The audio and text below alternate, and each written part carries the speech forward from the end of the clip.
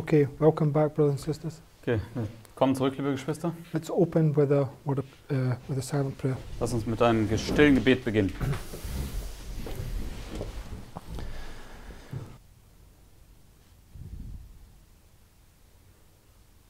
Amen.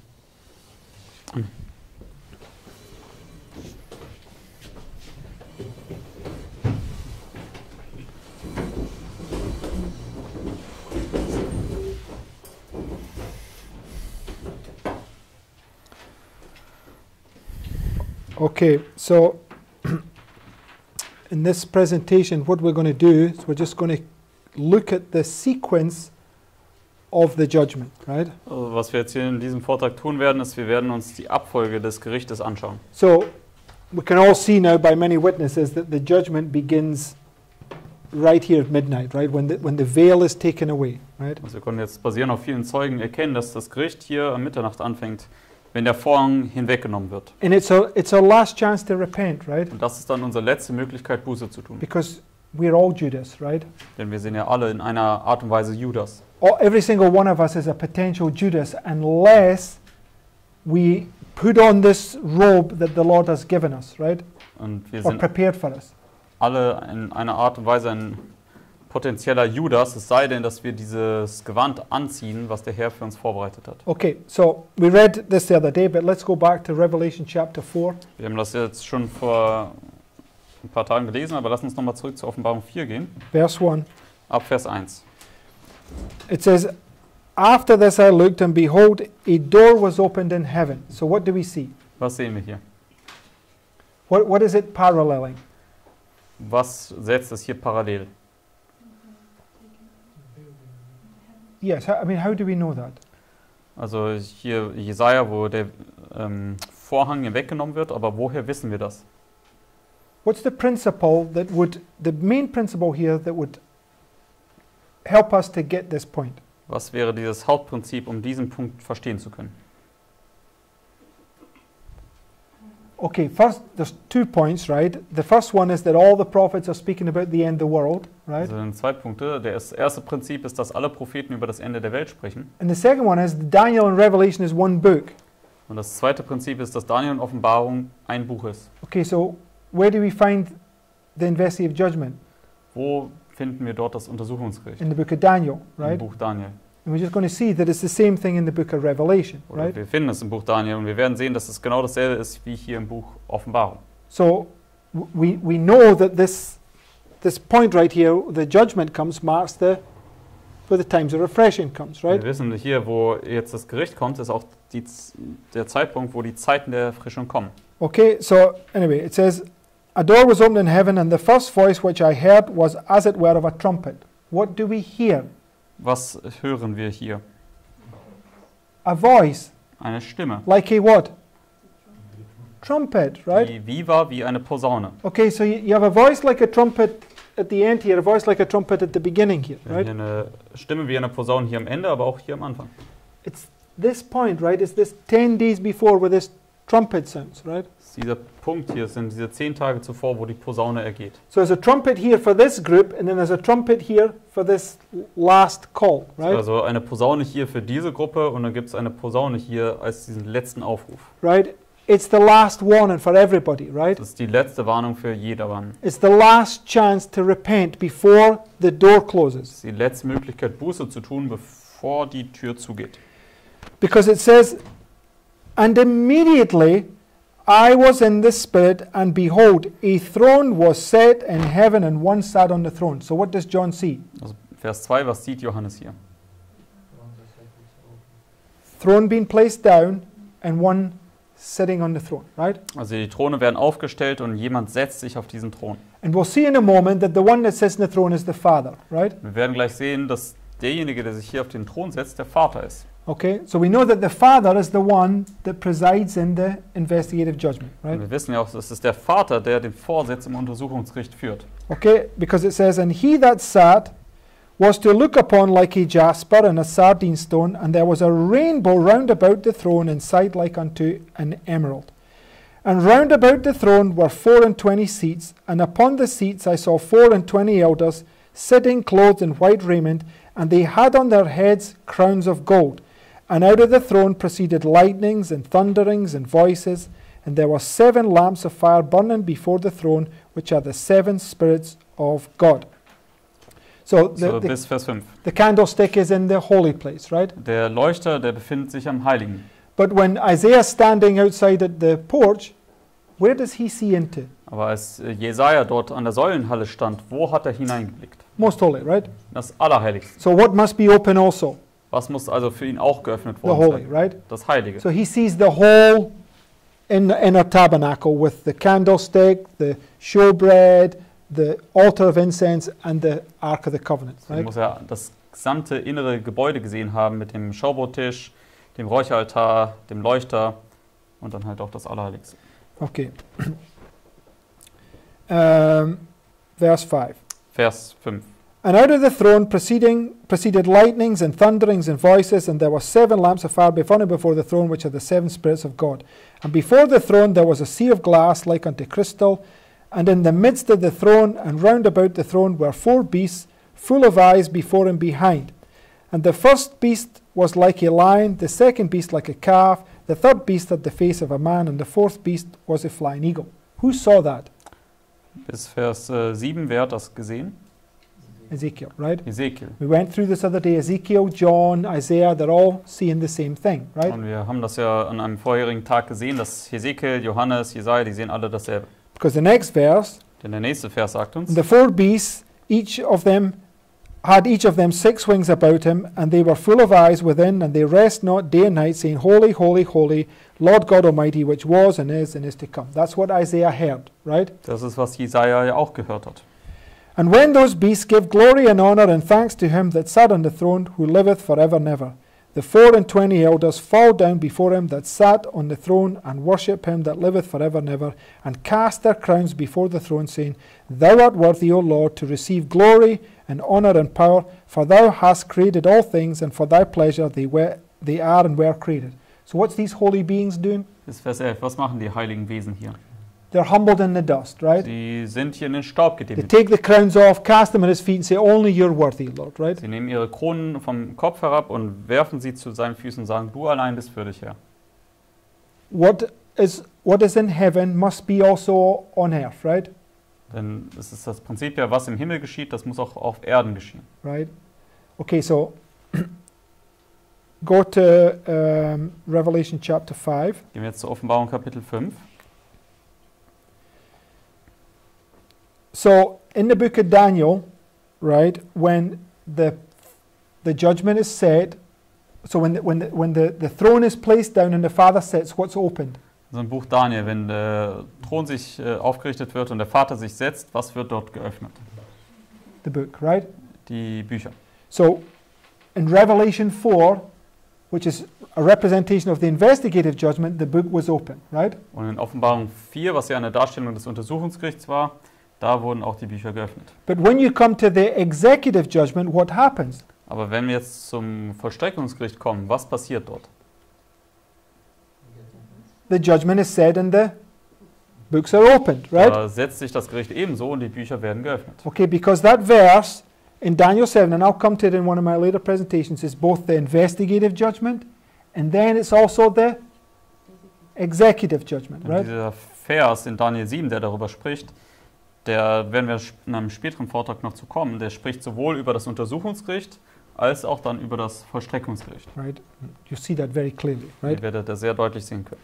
So right here we have a throne being placed down, the investigation takes place, but when you come to Revelation 5, Also jetzt in Offenbarung 4 hatten wir einen Thron, der niedergesetzt wird und dann findet das Untersuchungsgericht statt. Aber jetzt hier, wenn wir zur Offenbarung 5 kommen, and I saw on the right hand of him that sat on the throne a book written within and on the backside sealed with 7 seals.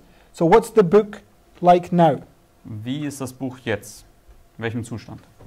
It's sealed, it's closed, Es ist right? versiegelt, es ist geschlossen. And I saw a strong angel proclaiming with a loud voice, Who is worthy to open the book and to loose the 7 seals thereof? And no man in heaven nor in earth, neither under the earth, was able to open the book, neither to look thereon. And I wept much, because no man was found worthy to open and to read the book, neither to look thereon. Now, bis Vers 4. who is it that presides in the executive judgment? Wer hat den Vorsitz im Vollstreckungsgericht?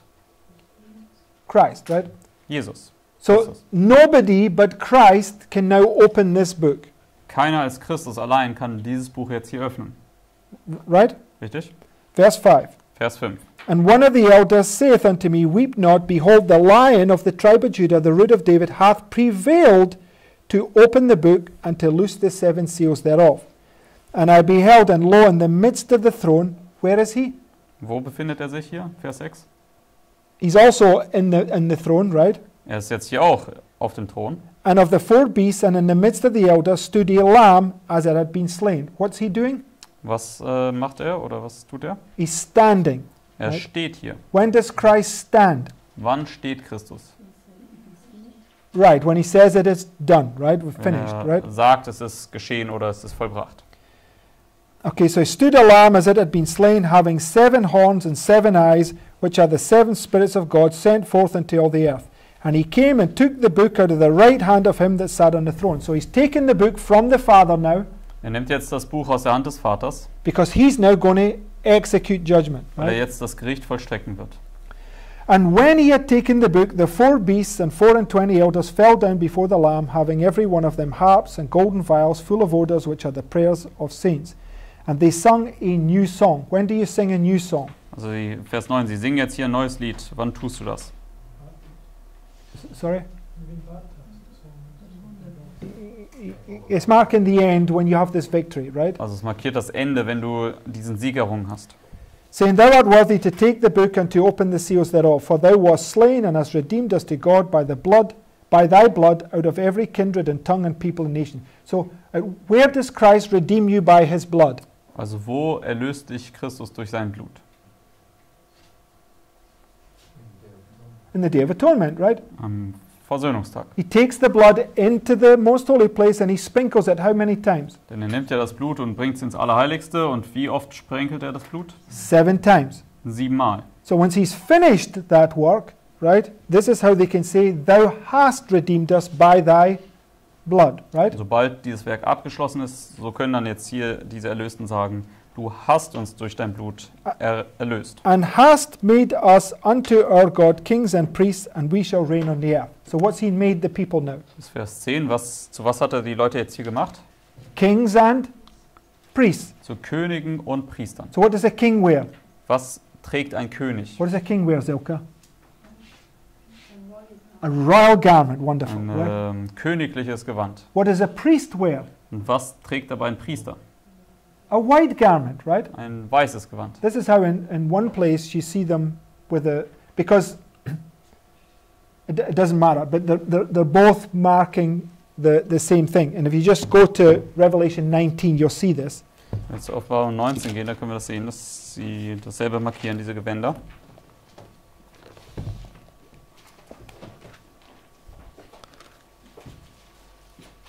Verse 7. Offenbarung 19, Vers 7. It says, Let us be glad and rejoice and give honor to him, for the marriage of the Lamb is come, and his wife hath made herself ready. And to her was granted that she should be arrayed in fine linen, clean and white, for the fine linen is the righteousness of saints. So what are they dressed in? Bis Vers 8. Worin sind sie gekleidet? The fine linen. In den feinen Leinwand. What did the priest wear? Was trägt der Priester? This white fine linen, right? Diese weißen, feinen, reinen Leinwand. And if you just go to verse 11, Jetzt zu Vers 11 kommen. it says, And I saw heaven opened, and behold, a white horse, and he that sat upon him was called, and faithful and true, and in righteousness he does judge and make war. What's he doing? Was tut er? He's judging, right? Er richtet jetzt hier. His eyes were as a flame of fire, and on his head were many crowns. So what is he? Was ist er hier? He's coming as a king, right? Vers 12. Er kommt hier als König. Verse 13. Vers 13. And he was clothed with a vesture dipped in blood, and his name is called the Word of God, right? So now his garments dipped in the blood, right? Also sein Gewand ist hier im Blut getaucht. And it says that It says elsewhere in the Bible that our garments are washed in the blood of the Lamb, right? Das sagt Revelation It's in the 7. verse in 7. Also sagt woanders in der Bibel, dass unser Gewand in dem Blut des Lammes gewaschen werden muss. Das ist Offenbarung 7. Vers 14. Yes, they come, Offenbarung 7, Vers 14. and they've come out of what? Und sie sind hier in dem Vers 14 aus was herausgekommen? And I said unto him, So thou knowest, and he said to me, These are they which have came out of great tribulation, which is Jacob's trouble, Da sind sie aus der großen Trübsal rausgekommen, das ist Jakobs Trübsal. and have washed their robes and made them white in the blood of the Lamb. Same robe, right? Selbes Gewand. Okay, so I just want you to see that point. You're both king and priest at that point, Also right? ich will euch einfach diesen Punkt zeigen. Du bist also bei diesem Zeitpunkt dann, wenn du gerettet bist, sowohl König als auch Priester geworden. And Christ is our example in all things, Und right? Christus ist unser Beispiel in allen Dingen. Okay, go to the next quote. Gehen wir zum nächsten Zitat.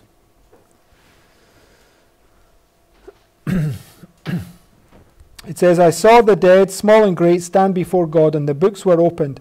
And another book was opened, which is the book of life. And the dead were judged out of those things which were written in the book, according to their works.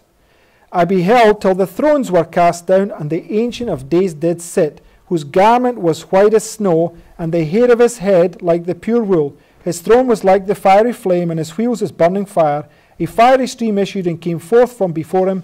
Thousands ministered unto him. 10,000 times 10,000 stood before him. The judgment was said, and the books were opened. These things are soon to come to pass. When?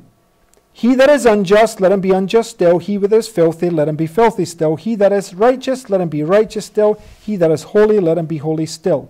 This decision is passed in heaven before Christ shall come. So what point is that marking there? Welcher Punkt ist hier markiert? The close of probation. Das Ende der Gnadenzeit. So the judgment is said, books are open, marks the investigative judgment. Judgment is said, books are open, marks the executive judgment. Also das Gericht setzt sich, die Bücher werden geöffnet, das markiert das Untersuchungsgericht, aber ebenso auch das Vollstreckungsgericht. Right? Richtig? See it very clearly. Two times, because when the throne's placed down, the throne is marking the judgment. Right? Also sehr deutlich hier sehen, denn wenn die Throne hier oder aufgestellt werden, das markiert den Beginn eines Gerichtes. So what you have is you have a throne being set down here. The Father sits, he investigates. Deswegen, was wir haben, ist also ein Thron wird hier aufgerichtet, der Vater setzt sich und er untersucht. What's Christ doing? Was tut Christus hier? He's interceding for you. Er Right? tut hier Fürsprache für dich. He says it is done. Und dann sagt er hier, es ist geschehen. He puts on the royal garments. Er zieht dann die königlichen Gewänder an. And now the judgment is said, the books are opened. He's going to open that book and he's going to execute judgment based upon what's written in that book. Right? Hier findet dann wiederum statt, dass das Gericht sich setzt, die Bücher werden geöffnet und jetzt wird Christus das vollstrecken, was hier in den Büchern endgültig niedergeschrieben wurde. Because the last chance to repent is done. Right? Weil die letzte Möglichkeit hier für diese Gruppe Buße zu tun, ist jetzt hier vorbei. Christ is out the sanctuary now, and now you've got to face whatever is facing you. Right? Das ist jetzt außerhalb des Heiligtums und du wirst jetzt mit dem konfrontiert werden, mit dem du konfrontiert werden wirst. Okay, go to Revelation 10. Gehen wir jetzt zur Offenbarung 10. Vers 1. We want to bring some thoughts together now. Wir wollen jetzt ein paar Gedanken hier zusammenbringen. It says, I saw another mighty angel come down from heaven, clothed with a cloud. Who is this? Wer ist das hier? Christ. What's he clothed with? Das ist Christus. Mit was ist er bekleidet? A cloud, Mit right? einer Wolke. When does you see Christ on the cloud? Wann siehst du Christus auf einer Wolke? Right? When the sickle goes in, right? Wenn die Sichel reingeworfen wird bei der Okay. Wiederkunft. And a rainbow was upon his head, and his face was as it were the sun, and his feet as pillars of fire. And he had in his hand a little book. What is it now? It's open, Also in right? Vers 2. Was hat er in seiner Hand? Ein kleines Buch und das ist jetzt geöffnet. And he set his right foot on the sea and his left foot on the earth, and he cried with a loud voice as when a lion roareth. And when he had cried, 7 thunders uttered their voices. Right? So Bis Vers 3. August the 11th, 1840, it's marking, right? 11. August 1840 markiert das hier. And it's a parallel to 9/11. Und das ist auch eine Parallele zum 11. September. What is 9/11? Und was ist der 11. September? It's where he's executing judgment, right? Das ist, wo er das Gericht vollstrecken wird. But we know at the same time he executes judgment, it's the close, but now he sends forth a message with great power, right? Wir wissen, dass zur selben Zeit, wo er das Gericht vollstreckt, was das Ende markiert, sendet er gleichzeitig eine Botschaft vorwärts mit großer Kraft. So he cries with a loud voice there. Und er ruft jetzt hier mit einer lauten Stimme. Right, if you just go to Amos chapter 3. Und wenn wir jetzt zu Amos Kapitel 3 gehen,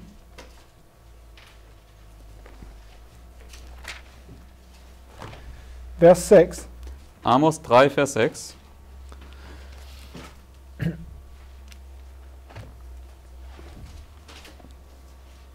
It says, "Shall a trumpet be blown in the city, and the people be not afraid?" Why should they be afraid? Warum sollten sie Furcht haben? Because the Lord is executing judgment, right? Weil der Herr jetzt das Gericht vollstreckt. Shall there be evil in a city, and the Lord hath not done it? Surely the Lord God will do nothing, but he revealeth his secret to his servants the prophets. The lion hath roared. Who will not fear? The Lord God hath spoken. Who can but prophesy? Das ist Right? Vers 8. So right here, when he fulfills this in his people, they're going to go forth with great power prophesying, right? Also hier, wenn er das alles jetzt hier in seinem Volk erfüllt, dann werden sie hier vorwärts gehen mit großer Kraft und Weissagen. So I just want you to see that the Revelation 10 is marking the executive judgment, right? Ich möchte euch nur zeigen, dass also Offenbarung 10 das Vollstreckungsgericht markiert. The book is open, he brings judgment on the cities, but at the same time, the last warning now goes out to the world, Das right? Buch wird geöffnet, er bringt Gericht über die Städte, aber zur selben Zeit geht jetzt die letzte Warnung an die Welt vorwärts. Right? Richtig? Revelation 14 and verse 14. Offenbarung 14, Vers 14. It says, "And I looked, and behold, a white cloud, and upon the cloud one sat like unto the Son of Man, having on his head a golden crown, and in his hand a sharp sickle." What does he have on his head? Was hat er auf seinem Kopf? A crown, right? Eine Krone. So he's now got on his royal garments, Er hat right? jetzt sein königliches Gewand an. And another angel came out of the temple, crying with a loud voice to him that sat in the cloud, "Thrust in thy sickle and reap, for the time is come for thee to reap, for the harvest of the earth is ripe. And he that sat on the cloud thrust in his sickle in the earth, and the earth was reaped."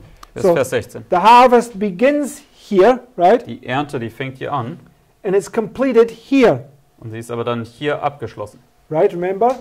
Special resurrection, final resurrection, right? Erinnert ihr euch, hier fängt die besondere Auferstehung an und hier ist das dann die finale oder allgemeine Auferstehung.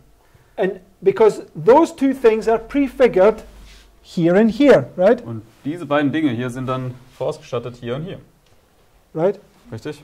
Because the first group he resurrects, right, is this little movement, right? Und die erste Gruppe, die er hier auferweckt, das ist hier diese kleine Bewegung. And all those that get deceived, they will have the last opportunity before the door closes, right? All diejenigen, die hier zuvor verführt worden sind, haben hier nochmal die letzte Möglichkeit, umzukehren, bevor die Tür endgültig zugeht.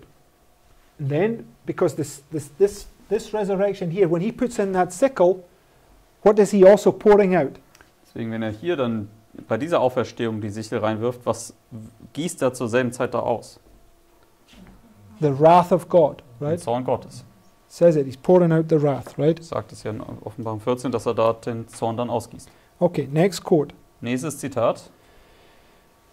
Zechariah writes, "Then I turned and lifted up mine eyes and looked, and behold a flying roll. And he said unto me, What seest thou? And I answered, I see a flying roll." Now, where is Zechariah prophetically when he sees this flying roll? Also wo befindet sich Sacharja prophetisch gesehen, wenn er hier diese fliegende Buchrolle sieht?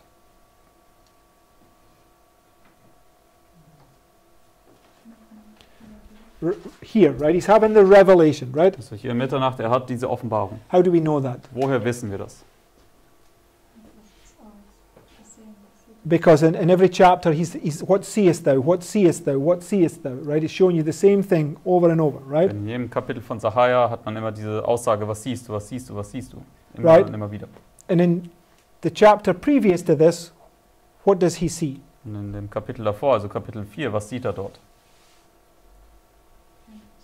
He sees the two anointed ones pouring the oil in, right? Sieht die zwei Gesalbten, wie sie das Öl dort in den Leuchter gießen. What does he see before that? Und was sieht er davor? The investigative judgment. In Sacharja 3 sieht er das Untersuchungsgericht. And they're the same vision just being repeated over and over, Und right? das ist dieselbe Vision, die immer und immer wiederholt wird. Okay? So he says, what seest thou? And I answered, I see a flying roll. The length thereof is 20 cubits, and the breadth thereof 10 cubits. Then said he unto me, this is the curse that goes forth over the face of the whole earth. For every one that stealeth shall be cut off on this side according to it, and every one that sweareth shall be cut off on that side according to it. How many sides does it have? Wie viele Seiten hat diese Rolle? 2 sides, right? 2 Seiten. I will bring it forth, saith the Lord, and it shall enter into the house of the thief, and into the house of him that sweareth falsely by my name. And it shall remain in the midst of his house, and shall consume it with the timber thereof and the stones thereof. The great roll, 20 cubits in length and 10 cubits in breadth, was the measurement of the porch of Solomon's temple. In this roll is written the name of the wrongdoer, unless he does what? Repents. Also der Name des Übeltäters steht da drin, bis er was tut? Bis er Buße tut. So when the roll is shown to you, what are you to do? Deswegen, wenn diese fliegende Buchrolle dir gezeigt wird, was musst du tun? You have to repent, right? Du musst Buße tun. Unless he repents of his wrong. The Lord's eye is upon every transaction, and his judgment will come upon those who do wrong. The 9th chapter of Ezekiel should be studied in connection with Ezekiel 2, 1 to 10. So what's it putting a parallel to? Also womit wird das jetzt hier parallel gesetzt? Ezekiel's experience, right? Mit Hesekiels Erfahrung. And the 5th chapter of Revelation. Und im 5. Kapitel von Offenbarung. So Ezekiel 2 and the 5th chapter of Revelation are pointing you to this, right? Hesekiel 2 und das 5. Kapitel von Offenbarung weist uns ja hierhin. Okay? Richtig? So he's woken up and he sees this, and it's telling him that if he doesn't repent, the judgment is going to be executed upon him, Also right? er wacht hier auf und ihm wird es gezeigt und ihm wird gesagt, wenn er hier nicht Buße tut, dann wird das Gericht hier über ihn vollstreckt werden. Because at the end of Ezekiel 1, he's given this book, and what's he to do? Denn am Ende von Hesekiel 1 wird ihm ja dieses Buch gegeben. Und was soll er damit machen? He's to eat it, right? Er soll es dann essen. What about Revelation 10? What was John to do? Und in Offenbarung 10, was sollte Johannes tun? He was to eat it, Er right? sollte es auch essen. So what is it they're eating? Was ist es, was sie essen? It's the Bible, right? Das ist die Bibel. It's the statute book that judges you, right? Das ist dieses Buch der Satzungen, was dich richten wird. This is when the judgment sets, the books are opened. It's the Bible that's going to judge you, right? Wenn das Gericht sich setzt, die Bücher werden geöffnet, dann ist es die Bibel, die dich richten wird. Okay, so the point that I'm making is that it's written on both sides, right? Und den Punkt, den ich hier machen möchte, ist, dass diese Rolle auf beiden Seiten beschrieben ist. The law of God is also written on what? Und das Gesetz Gottes ist auf was beschrieben? Both sides. Ebenso auf beiden Seiten. Okay, so we know that this is this message that's going to be revealed to you that you are to eat, right? Deswegen verstehen wir, das ist diese Botschaft, die dir offenbart werden wird, die du dann essen musst. Okay, next quote. Nächstes Zitat. Just one thought on that, right? Vielleicht noch ein weiterer Gedanke dazu. So, Sister White,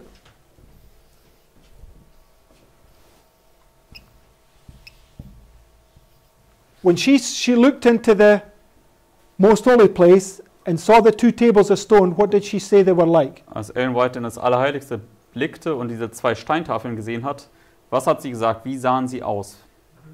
They were folded together like a book, right? Sie hat gesagt, sie waren zusammengefaltet wie ein Buch. Right? And how is the law written?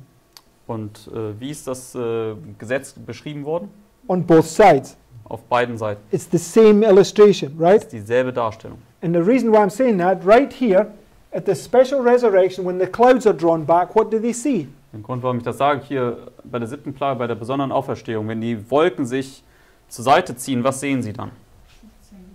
The Ark of the Testament and the 10 Commandments are brought out, right? Sie sehen dann diese Bundeslade im Himmel und wie die 10 Gebote daraus hervorgehoben oder hervorgeholt werden. So what is this? Was ist das hier? It's the flying roll. Das ist diese fliegende Buchrolle. It's this book, right? Das ist dieses Buch. Because God's law is written as the Bible, right? Weil Gottes Gesetz ist ja in der Bibel niedergeschrieben. Und das Man als shall die not Bibel live by geschrieben. bread alone, but by every word of God, right? Der Mensch soll ja nicht vom Brot allein leben, sondern von jedem Wort, was aus dem Munde Gottes hervorgeht. Okay, so next quote. Nächstes Zitat. The Spirit who asked Zechariah, what seest thou? To which he answered, I see a flying roll, also caused an angel to fly in the midst of heaven, having the everlasting gospel to preach unto them that dwell on the earth, and to every nation and kindred and tongue and people, saying with a loud voice, Fear God and give glory to him. Let no glory be given to erring sinful men, for the hour of his judgment is come. So what's it pointing to? Worauf weist es hier hin? The judgment. Auf das Gericht. So the first angel's message, which judgment was it pointing to? Die erste Engelsbotschaft, auf welches Gericht hat sie hingewiesen? The investigative judgment, Auf right? das Untersuchungsgericht. So when this roll is revealed, what's come? Also wenn jetzt hier diese Buchrolle offenbart wird, was wird dann kommen? The investigative judgment, Das right? Untersuchungsgericht. Next quote. Nächstes Zitat. The angel is represented as flying through the midst of heaven with a roll in his hand on which are written the deeds of our daily life. God bears long with the children of men, but there is a time coming when he will cease to bear with them. God wants them to get under the cover of his wings. Jesus is pleading his blood in our behalf. When is he doing that? Wann tut Jesus das hier? Dass er mit seinem Blut fleht für uns. In the investigative judgment, right? Im Untersuchungsgericht. Jesus is pleading his blood on our behalf, but Satan is standing at his right hand, resisting every effort on our behalf. Where do we see that? Wo sehen wir diese Darstellung? In the story of Joshua, right? Ja, die Zechariah chapter 3. Geschichte Right? von Josua und dem Engel in Sacharja 3. So Christ is pleading on our behalf his blood. Satan is looking to resist him, right? Also Satan steht da und verwendet sein Blut für uns, aber Satan steht ebenso da und widersteht. So the same time that is happening, what's being looked at? Also zur selben Zeit, wo das vor sich geht, worauf sollen wir da blicken? The roll, right? Oder was wird angeschaut vielmehr? Diese Buchrolle. Right? Richtig? You see that they're the same vision, right? Wir können also sehen, dass es jeweils dieselbe Vision ist. So when that roll is opened, unless you repent, it's going to enter into you and it's going to bring the curse upon you, right? Also wenn diese Buchrolle geöffnet wird, es sei denn, dass du Buße tust, dann wird dieser Fluch in dich einkehren und über dich kommen. What's the curse? Was ist der Fluch? How is it illustrated in Galatians chapter 3 and verse 13? Wie wird dieser Fluch in Galater 3, Vers 13 dargestellt? Cursed be the man that hangeth on a tree. Verflucht ist der Mann, der am Baum hängt. On the third day, what did the baker do? Am 3. Tag, was ist mit dem Bäckermeister passiert? He hung himself, right? Er Or he ist, was hung, right? er ist aufgehängt worden. What did Judas do? Was hat Judas getan? Hung himself, Er right? hat sich selbst erhängt. Okay. Haman set up a gallows to hang God's people, right? Und Haman hat diese Galgen aufgerichtet, um Gottes Volk darauf aufzuhängen. It's the curse, Das ist der Fluch. right? So when this roll is opened, because it says the heavens are opened as a scroll. Denn wenn diese Bücher oder diese Rolle geöffnet wird, und es steht ja geschrieben, dass auch die Himmel sich wie eine Buchrolle öffnen werden, Right? richtig? Does it say that or am I making it up? Sagt die Bibel das oder denke ich mir das aus? Right? Sister White says the heavens are rolled back as a scroll and they see the most holy place of the Ten Commandments, right? Ellen beschreibt das ja, die Himmel, die öffnen sich wie eine Buchrolle und dann sehen Sie hier die 10 Gebote. It's this flying roll. Das ist diese fliegende Buchrolle. This is what's going to judge us, right? Das ist, was uns richten wird. Okay.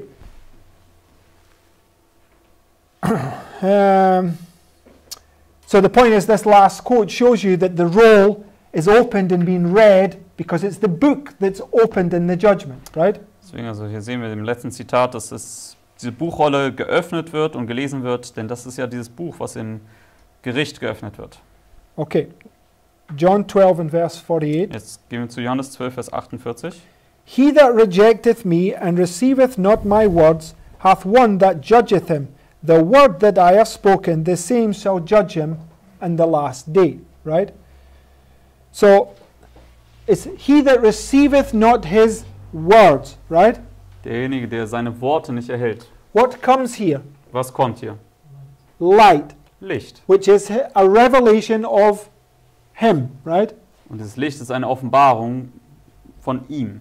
What do the careless and indifferent do? Und was machen die Sorglosen und Gleichgültigen hier? They reject his words. Sie werden seine Worte hier verwerfen. So it says, if you reject my words, the word shall judge you, right? Er sagt dir, Here. wenn du meine Worte verwirfst, dann wird das Wort dich richten, und zwar hier. Next quote. Nächstes Zitat. We asked John what he saw and heard in the vision at Patmos, and he answers, I saw in the right hand of him that sat on the throne a book written within and on the backside. How's the book written? Wie ist das Buch hier beschrieben? Both sides, Beiden Seiten. right? Sealed with 7 seals, and I saw a strong angel proclaiming with a loud voice, Who is worthy to open the book and to loose the seals thereof? And no man in heaven nor in earth, neither under the earth, was able to open the book, neither to look thereon. Here in his open hand lay the book, the roll of the history of God's providences, the prophetic history of nations in the church. Where do you find the prophetic history of nations in the church? Wo finden wir die prophetische Geschichte von Nationen und der Gemeinde? In the library, right? In der Bibliothek. No, it's in the Bible, right? Nein, das finden wir in der Bibel. This is what's opened, right? Das ist, was hier geöffnet wird. Herein was contained the divine utterances, his authority, his commandments, his laws. That's what's contained in here, right? Das ist all das, was hier in der Bibel enthalten ist. The whole symbolic counsel of the eternal and the history of all ruling powers in the nations. In symbolic language was contained in that roll the influence of every nation, tongue, and people from the beginning of Earth's history to its close, from Genesis to Revelation, right? Von 1. Buch Mose bis zum Buch Offenbarung. Right? Richtig? It's symbolic, right? Was steht hier? Das ist symbolische Sprache. Not literal storybook fashion, right? Das ist keine buchstäbliche Geschichtserzählung. Not chronological. Nicht chronologisch. It's symbolic that has to be rightly divided, Das right? ist symbolische Sprache und die muss richtig geteilt werden. Okay. Next quote. Nächstes Zitat. I saw that the Bible was the statute book that was to judge us in the last days, and that it should be studied much and carefully to know whether our lives will compare with the Word of God. So, brothers and sisters, when you go back to the brass laver, Also Geschwister, wenn wir zurückgehen zu diesem bronzenen Waschbecken, right, which is the looking glass, was auch dieser Spiegel ist, what's it representing you're looking at? was stellt das dar? Worauf schaust du? The perfect law of liberty, Du right? schaust auf das vollkommene Gesetz der Freiheit. That's what we read, right? Das ist ja, was wir gelesen haben. Looking in a glass, it says. Es ist wie, als ob du in einen Spiegel schaust. And what does it? It reveals our sin. Und was tut es? Es offenbart unsere Sünden. And the judgment is said, the book is opened. It's unsealed. There is light that comes to you and reveals your sin. Und wenn das Right? Gericht sich setzt und die Bücher geöffnet werden, dann kommt Licht zu dir und dieses Licht offenbart dann deine Sünden. So, now just go to Acts 3:19 because you need to get this point, right? Gehen wir jetzt zur Apostelgeschichte 3, Vers 19 in den Bibeln. Da müssen wir einen Punkt verstehen. Because we just shown you that the latter rain there that comes is this light, right? Denn wir haben ja gezeigt, dass der Spätring, der dort kommt, ist dann auch dieses Licht, was dort kommt. And it's the book being opened is also likened to the heavens being opened, is also likened to the veil being taken away. Und das Buch, was geöffnet wird, ist auch dasselbe, wie die Himmel werden geöffnet oder wie, dass der Vorhang hinweggenommen wird. Okay, go to verse 19. Apostelgeschichte 3, Vers 19. It says, Repent ye therefore and be converted, that your sins may be blotted out, when the times of refreshing shall come from the presence of the Lord, in the investigative judgment, right? Und er sagt, dass es im Untersuchungsgericht ist. And he shall send Jesus Christ, which before was preached unto you, whom the heavens must receive until the times of restitution of all things, which God hath spoken by the mouth of all his holy prophets until the world began. For Moses truly said unto the fathers, A prophet shall the Lord your God raise up unto you of your brethren, like unto me. Him shall ye hear in all things, whatsoever he shall say unto you. And it shall come to pass that every soul which will not hear that prophet shall be destroyed from among the people. Bis Vers 23. So if you don't receive the latter rain right here, what's going to happen to you? Also wenn du hier den Spätregen nicht erhältst, was wird mit dir passieren? You'll be destroyed. Du wirst zerstört werden. What did it say if you don't wash your hands and feet before you stand before the king? Und was sagt es, was passiert, wenn du zuvor nicht deine Hände und deine Füße wäschst, bevor du vor dem König erscheinst? You die. Wirst du sterben. What about if he didn't put on the holy linen garment before he went in there? Und was wäre gewesen, hätte er nicht dieses heilige Leingewand angezogen, bevor er dort in den Tempel reinkam? You die. Daher wäre er auch gestorben. 3 illustrations, all different, all showing you the same thing, right? 3 Darstellungen, alle unterschiedliche Darstellungen, aber sie zeigen jeweils immer dasselbe auf. They're not chronological, Sie sind nicht chronologisch. right? You need to bash this out of your brains, right? Also das chronologische Denken müsst ihr aus eurem Denken, aus eurem Kopf We are wegbekommen. to rightly divide God's word, Wir right? müssen Gottes Wort auf die richtige Weise teilen. He's given us a pattern. You're to divide it, take the illustration and place it in the right place, Er right? gibt uns ein Muster und das musst du richtig teilen, die Darstellung nehmen und sie an den richtigen Platz setzen. Okay. Last quote, or next quote should I say. Nächstes Zitat. Against every evildoer, God's law utters condemnation. He may disregard that voice. He may seek to drown its warning, but in vain. It follows him. It makes itself heard. It destroys his peace. If unheeded, it pursues him to the grave. It bears witness against him at the judgment. A quenchless fire, it consumes at last soul and body. Amen? Mhm. The Word, brothers and sisters, this is the book that's going to judge us. Das Wort, liebe Geschwister, das ist das Buch, was uns richten wird. This is the flying roll. This is what's illustrated in all these illustrations, right? Das ist die fliegende Buchrolle. Das ist dargestellt in all diesen Darstellungen. Okay, now go to Exodus 33.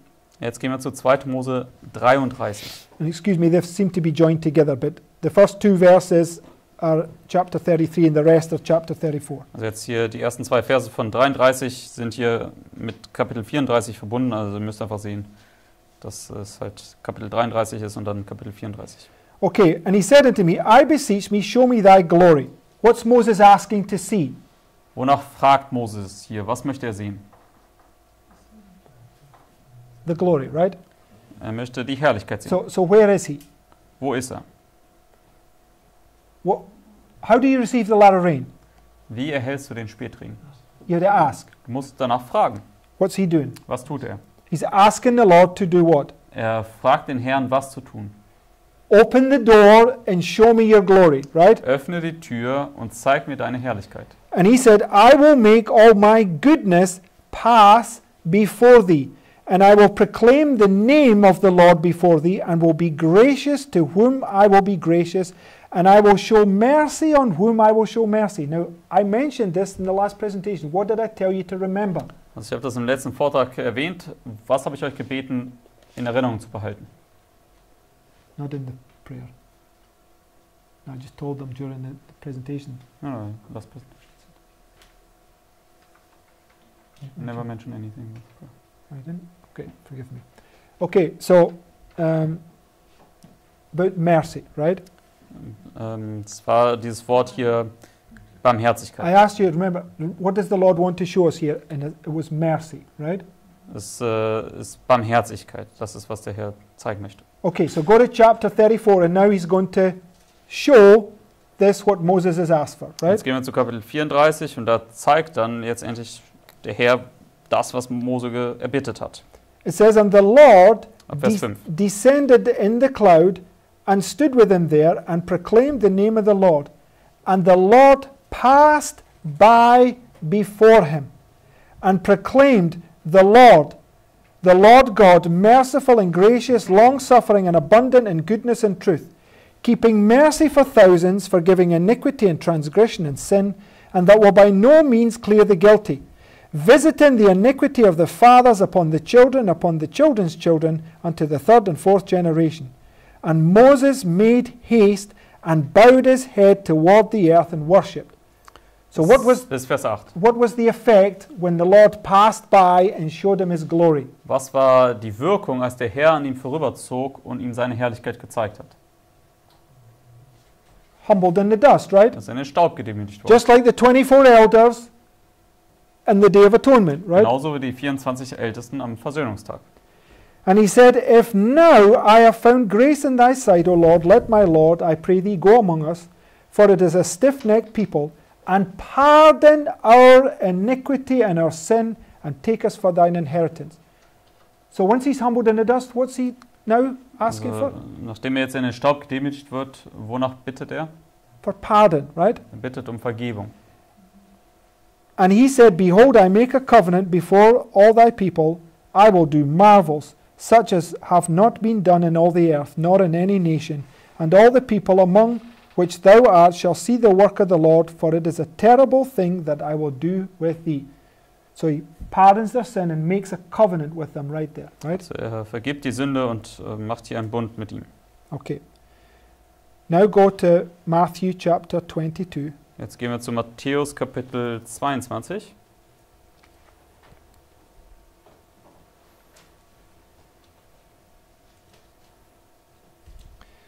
Now, I haven't put that verse in. I don't know why I haven't put that in there, but don't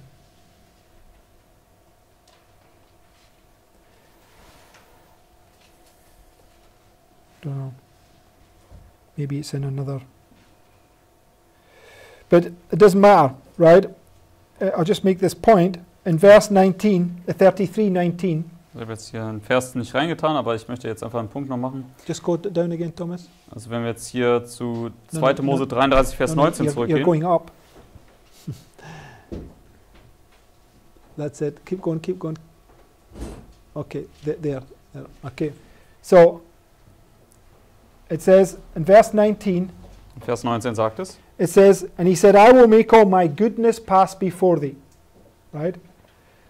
And in the Bible it says, know ye not, it's the goodness of God that leadeth thee to repentance, right? Sagt der Herr, ich werde dir all meine Güter an dir vorüberziehen lassen. Und in Römer Kapitel 2 sagt es ja, weißt du nicht, dass es die Güte Gottes ist, die dich zur Buße führt? So when the glory is revealed, what we just read, when that roll is opened, what must everybody do? Also wenn die Herrlichkeit offenbart wird, wir haben ja gerade gelesen, wenn diese Buchrolle offenbart wird oder geöffnet wird, was müssen alle Leute tun?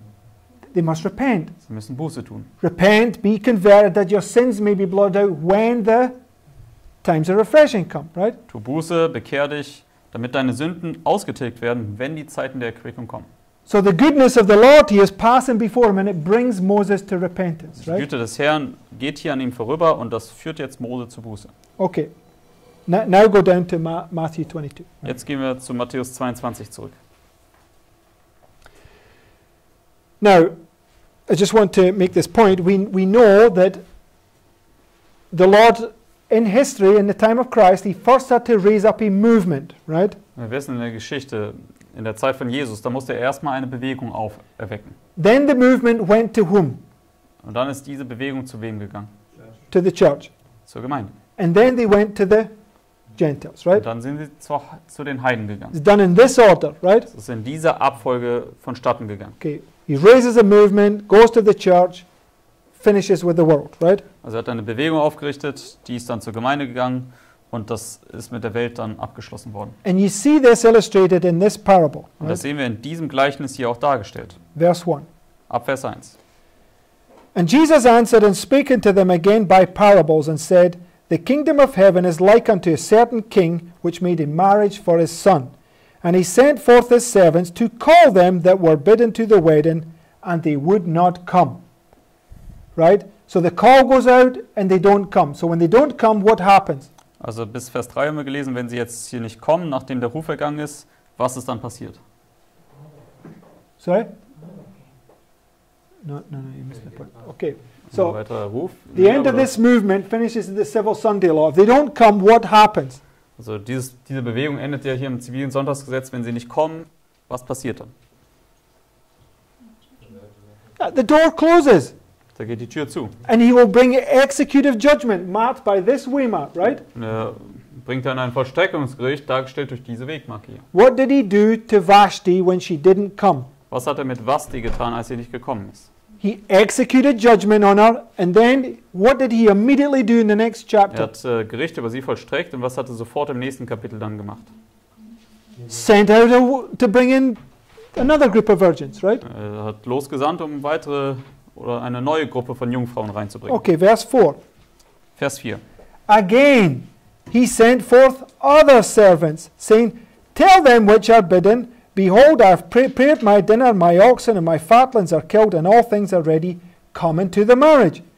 But they made light of it, and went their ways, one to his farm, another to his merchandise, and the remnant took his servants and entreated them spitefully and slew them. So who's the remnant? Wer sind diese übrigen hier in Vers 6? Sorry? No. Who's the remnant? Wer sind die übrigen hier? The church, right? Das ist die Gemeinde. It's his last church, right? Das ist die letzte Gemeinde. Okay? This is talking about the Seventh-day Adventist church, right? Man spricht über die 7-Tags-Adventisten-Gemeinde. The remnant, because who was it that put Christ on the cross? Denn wer war es damals, der Christus ans Kreuz gebracht hat? Jews, right? His church. Das waren die Juden, seine eigene Gemeinde. So it says the remnant took his servants, because if they did this to me, they will do it to you, right? Jesus hat ja gesagt, wenn sie mir das angetan haben, werden sie es auch dir antun oder euch antun. Did Jews persecute the disciples? Haben die Juden die Jünger verfolgt? Yes, right? Ja. Okay. So the remnant took his servants and entreated them spitefully and slew them. But when the king heard thereof, he was wroth, and he sent forth his armies and destroyed those murderers and burned up their city. What's that marking right there? Bis Vers 7. Was markiert das jetzt hier? The destruction of Jerusalem, Die right? Zerstörung Jerusalems. Which marks what? Und das markiert was? The punishment on the cities, right? Stellt die Zerstörung der Städte dar. So, movement done, church done, right? Die Bewegung ist jetzt hier abgeschlossen, die Gemeinde ist hier abgeschlossen. Okay, verse 8. Jetzt kommen wir zu Vers 8. Then saith he to his servants, The wedding is ready, but they which were bidden were not worthy. Go ye therefore into the highways, and as many as ye shall find bid to the marriage. Now, Sister White tells us very clearly that this is speaking about the Gentiles. Also Vers 9 sagt uns sehr deutlich, das spricht jetzt hier über die Heiden.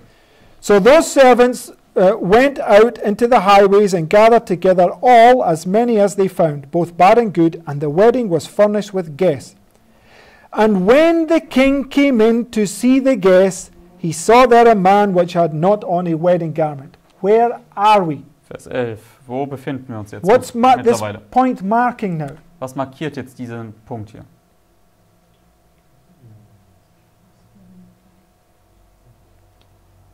Come, brothers and sisters, come on. It's very painful sometimes. We're studying the judgment. So he's gone through the movement, he's gone through the church, he's gone through the world. So where are we? Also Right, we're at the end. wir sind Right? hier mittlerweile ja durch die Bewegung gegangen, durch die Gemeinde und jetzt auch durch die Welt. Wo befinden wir uns dann folglich hier in Vers 11? Okay, Ganz am Ende. at the first call, he doesn't give you much information, right? But you have to bring it line upon line, right? Im ersten Aufruf, den wir hier lesen konnten, da wird uns nicht viel Information gegeben, aber wir müssen das alles Linie auf Linie zusammenbringen. So is he going to come at the end of the judgment, which in this case would be here, and say, why have you not got on a wedding garment? Also kommt er hier am Ende des Gerichts und sagt dann hier, warum hast du nicht das Hochzeitsgewand an? Right? And then Yeah. he's going to come to the next group and say, why have you not got on a wedding Und dann garment? kommt er zur nächsten Gruppe und fragt dasselbe, warum hast du das Hochzeitsgewand nicht an? Right? Does it with every group. He gives them an opportunity to receive the light. When it comes to the end, why didn't you put on the garment? Macht das mit jeder Gruppe, er gibt ihnen das Licht, er gibt ihnen eine Möglichkeit, das Licht zu empfangen und am Ende stellt er dann die Frage, warum hast du das Gewand nicht angezogen? Okay, now just look. Go back to verse 11. Lass uns das anschauen. Gehen wir nochmal zurück zu Vers 11. And when the king came in to see the guests, he saw that a man which had not on a wedding garment, and he saith unto him, Friend, How camest thou in hither, not having a wedding garment? And he was speechless. Then said the king to the servants, Bind him hand and foot, and take him away, and cast him into outer darkness. There shall be weeping and gnashing of teeth. What's he doing? Was tut er hier in Vers 13? He's executing judgment, right? Vollstreckt hier das Gericht. So who is this here? Deswegen, wer ist das hier? It's Christ. Das ist Christus. Now, we just read and let's see this point, right? Lass das weiter lesen, lass uns diesen Punkt erkennen. Next quote. Nächstes Zitat dazu. It has been repeatedly revealed to me that many professing Christians will, in the time of final test, be greatly disappointed. Many will fail to provide themselves with that righteousness of Christ represented in the parable by the wedding garment. They have trusted in their own righteousness and have not manifested the humility of Jesus Christ. So what did they not do in the test? Also was haben sie im Test nicht getan? They did not show humility. Sie haben im Test keine Demut gezeigt. They trusted in themselves, Sie right? haben in sich selbst vertraut. Now in the parable of the publican and the Pharisee, what does she say about the Pharisee? Also im Gleichnis über den Zöllner und den Pharisäer, was sagt Ellen White über den Pharisäer? He trusted in himself, right? Er hat sich in sich selbst vertraut. He was saying, look at this man here, right? But what did Christ say about the publican? Und der Pharisäer hat ja gesagt, ja, schau dir diesen Mann hier an, aber was sagt Christus über den Zöllner? He went down to his house Just. justified. Er ist in sein Haus hinab gerechtfertigt gegangen. Now, Lawrence went through these points about justification, right? Und Bruder Lorenz hat euch diesen Punkt gezeigt mit dieser Rechtfertigung. And what did he parallel it with? Und womit hat das parallel gesetzt? Yes, the glory of justification by faith is the laying of the glory of man in the dust, right? Wir haben das Zitat gelesen, wo Ellen White sagt, dass Rechtfertigung aus Glauben ist, wenn die Herrlichkeit des Menschen in den Staub gelegt worden ist. Where was the publican? Wo war der Zöllner? Flat on his face in the dust, saying, Lord, save me, I'm a sinner. Er war mit seinem Angesicht flach auf dem Boden und hat gesagt, Herr, rette mich, ich bin ein Sünder. What was the difference between the two? Und was war der Unterschied zwischen diesen beiden? The publican received the revelation of the glory of God and saw how sinful he was, right? Der Zöllner hat die Offenbarung der Herrlichkeit Gottes gesehen und hat gesehen, wie sündhaftig eigentlich er ist. But the Pharisee, Aber der Pharisäer hingegen, he justified himself, right? er hat sich selbst gerechtfertigt. Right? Richtig? Very, very easy to see that, right? Sehr einfach zu sehen. It says, they have trusted in their own righteousness and have not manifested the humility of Jesus Christ. They may be seated at the supper table with others, but Christ will recognize them and will say to them, How camest thou in hither, not having a wedding garment? Who said it to them? Wer hat das ihnen gesagt? Christ, right? Christus sagt es hier. Next quote. Nächstes Zitat. The man who came into the feast without the wedding garment represents those who violates God's law. So, who comes here to test you? Wer kommt hier, um dich hier zu prüfen? Satan, right? Satan. He's the dragon. Er ist dieser Drache. Through his agents, right? Durch seine Mittelsmänner. Internally and externally. Und zwar intern gesehen, aber auch extern And gesehen. what are they going to try to get you to do? Und was versuchen diese Leute dann, dich zu bringen, zu tun? To doubt the promises, right? Sie wollen dich dazu verleiten, die Verheißungen anzuzweifeln To sin against God. und dann gegen Gott zu sündigen. So it says, the man who came into the feast without a wedding garment represents those who violate God's law. Christ gave his life to make it possible for God to what? Pardon sin. Also, dass er Sünden vergeben kann. Violation of the law caused Adam and Eve to lose Eden. The disobedient can never enter in through the gates of the holy city. They can never have a right to the tree of life. The Lord has made every provision that no soul need in any way dishonor him. He has provided the wedding garment, and it is essential for each to be clothed in this garment. How do you get the garment? Wie bekommt man das Gewand? It has to be given you, Es right? muss dir gegeben werden. And how do you get it? Und wie bekommst du es? You've got to ask perseveringly. Du musst beständig und durchhaltend darum bitten. How was Jacob asking perseveringly? Wie hat Jakob durchhaltend gebetet? What was he doing? Was hat er gemacht? Confessing his sin and claiming the promises. Er hat seine Sünden bekannt und die Verheißungen in Anspruch genommen. He was the publican, right? Er war dieser Zöllner. Saying, I won't let you go until you bless me. Er hat gesagt, ich werde dich nicht loslassen, bis du mich nicht gesegnet hast. The Pharisee stands and says, I don't need blessing. I'm not in bondage to anyone. Aber der Pharisäer, der stand dort und hat gesagt, ich brauche den Segen nicht, ich bin doch in Knechtschaft zu niemandem.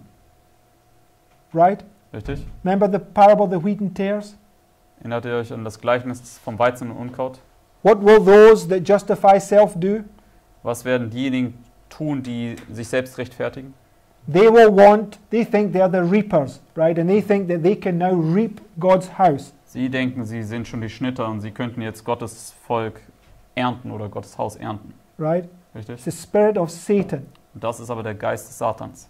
Okay, it says, He has provided the wedding garment and is essential for each to be clothed in this garment. Those who think they are complete without Christ's righteousness will find in the end that they have lost their souls. Faith is made perfect by works.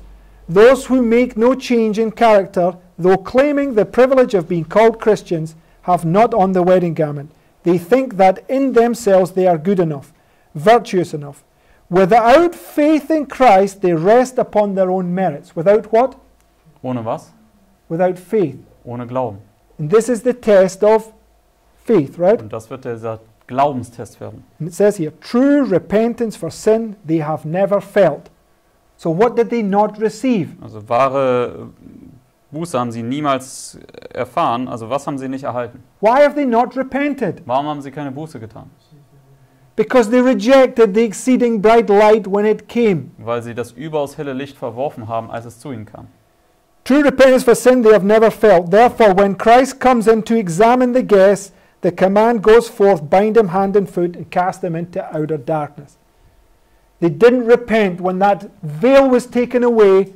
They did not humble themselves. They stood there in their own self-righteousness and said, I don't need to repent. Also sie haben nicht Buße getan, als dieser Vorhang weggenommen worden ist. Sie standen dort in ihrer Selbstgerechtigkeit und haben gesagt, ich muss nicht Buße tun.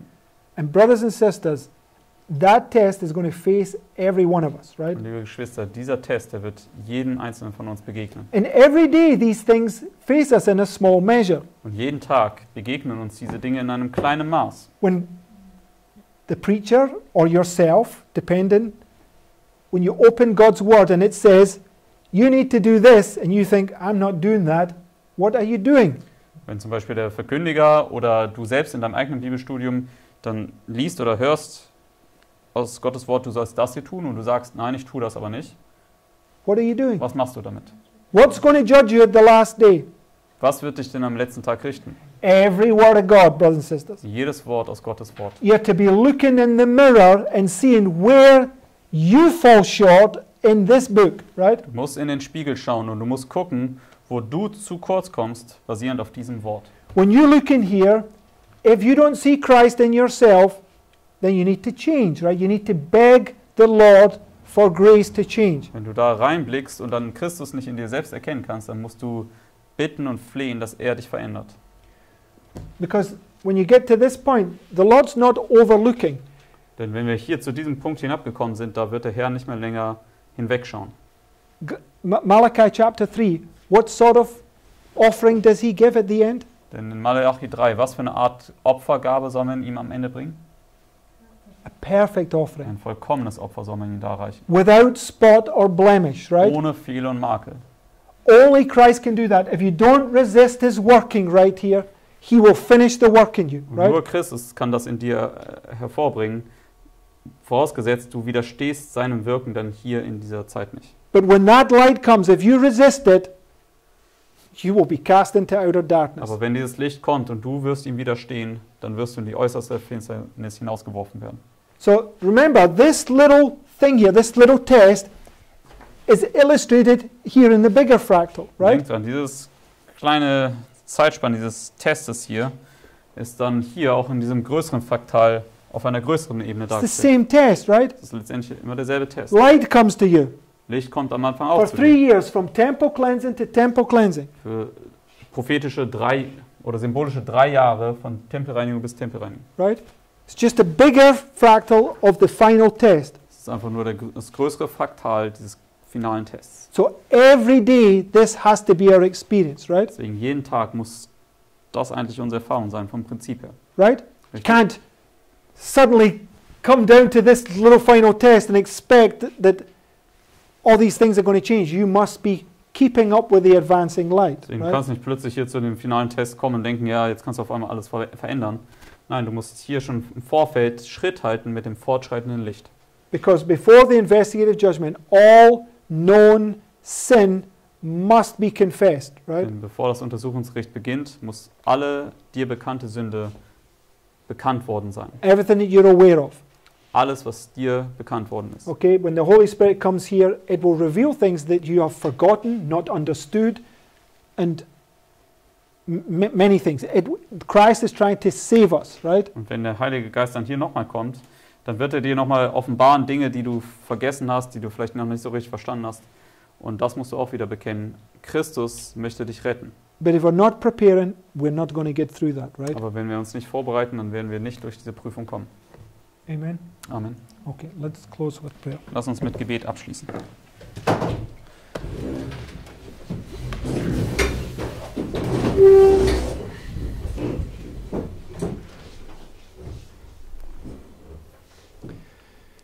Dear Heavenly Father, Lieber himmlischer Vater, Lord, please help us to remember that this talks to each one of us personally. bitte hilf uns, dass wir daran denken, dass das alles für uns individuell ganz persönlich spricht. And Sister White says that we will stand before you as if we're the only person in the whole world. Ellen White hat gesagt, dass wir werden vor dir stehen, als wären wir die einzige Person auf der gesamten Welt. Lord, it's a frightening thought, Ja, das ist ein furchtsamer Gedanke, but at the same time our hearts lie to us constantly. aber zur selben Zeit belügen uns unsere eigenen Herzen beständig. Please help us not to listen to our hearts, Lord.